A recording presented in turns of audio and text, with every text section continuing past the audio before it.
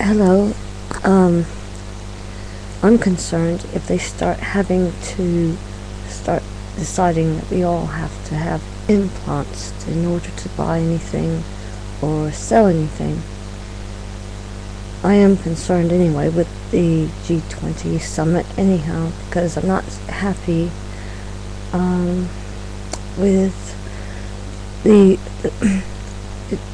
the way things stand as it is now.